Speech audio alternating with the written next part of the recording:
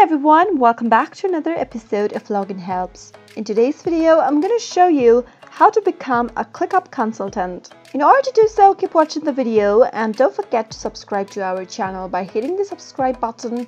Press the bell icon so that YouTube will notify you whenever we post a new video. In order to become a ClickUp consultant, go open a web browser. Type in clickup.com/consultants and press the enter. Now, in this page, you can either connect with a consultant or you can become a consultant yourself. Click on Become a Consultant link in order to become one. Go through the information on what it has to say before beginning, and now you'll need to fill out the questionnaire. Click on this link. Go ahead and answer all of your questions, starting by your name, your business email, and much more. After typing your name in the first text field, enter your business email on the next. Now answer which of the following best fits you. Go to the next text field, and if you chose other in this option, you can go ahead and describe it right here. Now answer how does your service create great value for the customers. Go ahead and enter your experience with the consulting.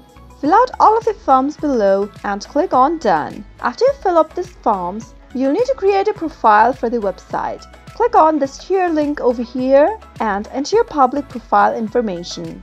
Enter your name in the first text field. Now, after you do that, go ahead and enter an email address that you have an access to. Select your primary language. If you provide your service with any other languages, you can list them below here. Enter your location on the next text field and fill out the rest of the information.